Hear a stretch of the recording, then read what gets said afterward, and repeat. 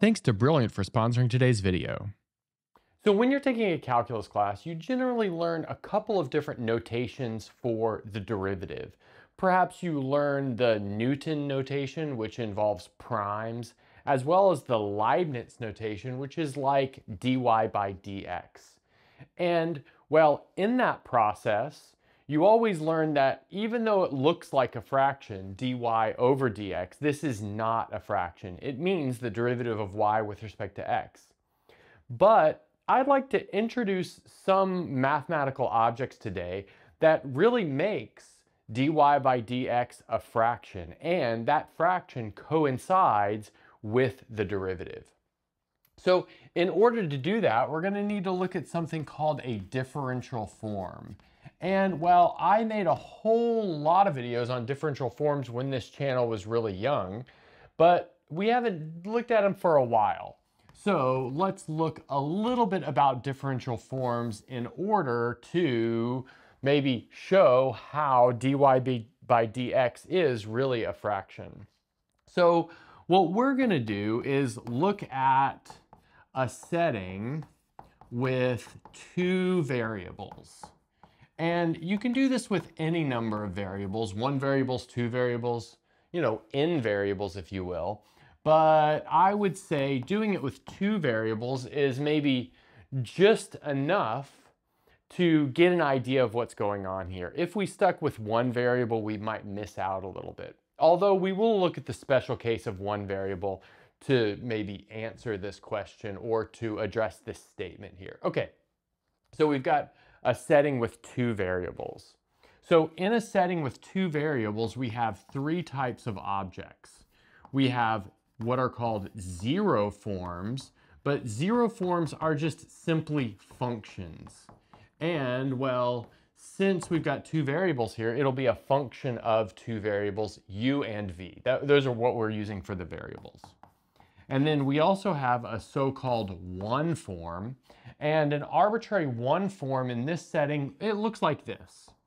So it'll be a function of u and v times this thing called du, and that du is, well, maybe a simple or an elementary one form. And then here we'll have this is added to another function, g of u, v, times another elementary one form dv. And we'll talk about what those are in just a second. And then we also have this idea of a two form, and that looks like this. So it'll be a function of u and v times this thing that says du wedge dv. So now I guess before we move on, we probably should address this looming question. And that is, what are these, I'll call them extra parts here. By extra parts, I mean the elementary one forms, du and dv, and the elementary two form, du wedge dv. Well, here's what they are. So du and dv can be thought of as functions that take in a two vector. So a two vector because, well, we're working over two variables, and they give you a number. So now this is not quite right. It's not perfectly right. They don't exactly take in a two vector. They take in a two vector at a point. You're actually in something called the tangent space. But I'll just maybe put a star here to point out that we're not exactly right. You can go look at those old videos of mine if you'd like to see something that's a bit more careful. Okay, and well, what do they do to that two vector? Well, in fact, we can explain it pretty easily. So du acts on the vector AB and just gives us that first component A. And then dv acts on this vector AB and it just gives us this second component B. So for the one forms, those are just projections. It's maybe not super interesting. Then what about the elementary two form, du wedge dv? So if we look at du wedge dv, what it does, instead of taking a single vector, it takes a pair of vectors. So I'll say a pair of vectors looks like this, R2 cross R2, and then it gives you a number. So of course you can say R2 cross R2 is like R4, so why don't we just have that? Well, we want to think about it as like some sort of extension of what's going on up here, so it makes sense to have it be R2 cross R2. Okay, and then, well, how does it work? Well, du wedge dv, so it needs to take in two vectors. I'll call them AC and BD, and what it does is it gives you the determinant of the matrix whose columns are those vectors. So the matrix A, B, C, D. So of course, this is AD minus BC. Now you might say, well, why did we stop at 2 forms? Why aren't there 3 forms or 4 forms? Well, it turns out that there are only as many forms, or there are only n forms if you have n variables. And so that means that since we only have 2 variables here, we can't have a 3 form. And again, that's kind of inside of this technical definition, which you can check out those old videos if you'd like to. But I'd also like to note the following, and that is that if we were to do dv wedge du, maybe on this same set of vectors, well, we would get something like this. So this would be the determinant of this matrix where the columns have been switched. So here we have, it looks like BADC. But now let's observe that that is minus du wedge dv applied to the same thing. So in fact, this wedge product of these differential 1 forms is in fact anti-commutative or skew symmetric maybe. Okay, so that being said, we just introduced a lot of these things, but in fact we need one more idea in order to really go towards our main goal here of explaining how the derivative is really actually like a fraction. All right, math lovers, riddle me this. Why do we spend so much time memorizing formulas when the real magic happens when you understand the why behind them? If you're like me and love diving deep into the beauty of numbers, let me introduce you to Brilliant.org, the sponsor of today's video. Brilliant is the ultimate playground for math enthusiasts. It's not about rote learning, it's about truly exploring math through interactive problem solving. Think puzzles, visual explanations, and those light bulb moments when everything finally clicks. Their courses are all about doing. So instead of just reading a bunch of theory, you're actually solving real problems step by step. It's not just about reading or memorizing, it's about doing. With Brilliant, you're tackling real problems and puzzles that make you think, really think. Content is designed by an award-winning team from MIT, Caltech, Duke, Microsoft, Google, and more. Brilliant is also something that you can take on the go. The mobile app makes it easy to pick the time that works for you. Check out their course library. They have a new range of programming courses that are a great way to build foundations and learn real-world applications. You can start building programs with Python, learn essential coding elements, and more. But we're scientists here, so don't take my word for it. You should test it for yourself. A subscription would also make a great gift for the upcoming holiday season. Treat yourself to a unique hands-on experience by going to brilliant.org/michaelpenn for a 30-day free trial and 20% off your annual subscription. Thanks once again to Brilliant for sponsoring today's video. And that extra idea is something called the exterior derivative. And here's what the exterior derivative does. So it connects the set of 0 forms, 1 forms, and 2 forms. And how does it connect those sets? Well, it's some sort of map between them. So if you apply this exterior derivative, which we'll use the notation d for this exterior derivative, to a 0 form, you get a 1 form. And if you apply it to a 1 form, you get a 2 form. But then how does that work? Well, let's maybe color code this a little bit. So let's say this is the blue arrow from 0 forms to 1 forms. So if you apply this exterior derivative to a function, recall that 0 forms are simply functions. Here's what you get. you get the partial of f with respect to u. So I'll use subscript notation. So f sub u is the partial of f with respect to u times du plus the partial of f with respect to v times dv. So there, I transported this 0 form, which was a function, to a 1 form. And now we need a way to apply this exterior derivative to a 1 form and get a 2 form. I'll color code that in red. So here's how that goes. We've got d of, maybe we'll say f du plus g dv. Where here, just recall that f and g are functions, so they depend on u and v. So it goes like this. So we'll have the partial of f with respect to v, and then dv wedge du, and then plus the partial of g with respect to u, du wedge dv.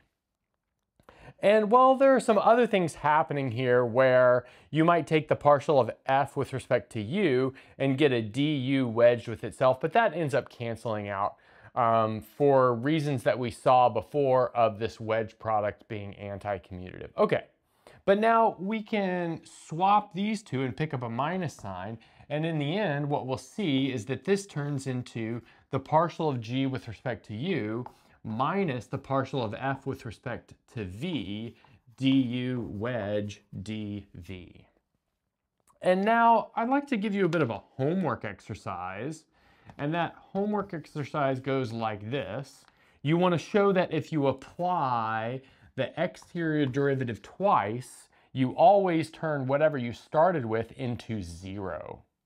And so, of course, there are no 3 forms, so it only really makes sense to start with a 0 form, apply the exterior derivative twice, and see that you get 0, or the 0,2 form. And this is actually like maybe a generalization of what's going on in vector calculus with the gradient, the curl, and the divergence. Recall that the divergence of the curl is 0, and then the curl of the gradient is also 0. Okay. So now we're actually finally ready to see our original question, or our original goal here. Okay, so let's look at a special case. And that special case will be the case where we have only one variable. Because we really want to answer this question or look at this idea, specifically. Okay, so we've got one variable, and we'll say that that variable is x. But that means that we have 0 forms, which just looks like functions of x, and then we have 1 forms, which looks like functions of x dx. Okay, great. But now we'll do the following. So let's set y equal to f of x. And let's observe doing the exterior derivative of y, which we might just write dy, that's going to be equal to f prime of x dx. You might say, well, it should be the partial of f with respect to x dx, but since there's only one variable here, the partial derivative and the total derivative are the same. But now I think you could probably see how this is going to go. So now let's look at the following. Let's observe that dy over dx is simply f prime of x dx over dx, which gives us f prime of x. Of course, we just divided by one of these 1 forms, elementary 1 forms, which we didn't really define super carefully. But you can define the idea of a nonlinear 1 form, of which this reciprocal of dx would be if you work hard enough. But anyway, there you have it. Via these differential forms, we see that actually the fraction, which is the exterior derivative of y, over dx is in fact equal to f prime of x, which is essentially what we wanted to do. That being said, I want to go one step further and look at maybe a more general case, which is what's going on if we've got 2 variables like we did before. Okay, looking slightly more generally, let's say that we have y is a function of u and v, and then let's say that we have x is also a function of u and v. But that means that we can take the exterior derivative of y, and we'll see that that's the partial of f with respect to u du plus the partial of f with respect to v dv, by what we talked about over here with this exterior derivative of zero forms with two variables. Okay, then also the exterior derivative of x is the same kind of thing. So gu du plus gv dv. But that means in this case, we have dy by dx is, well, it's simply this really strange quotient of these one forms. And this is where we see that we really did kind of pull a fast one in our one variable case where it looked really nice. But in fact, I think we can do the same kind of thing here as well.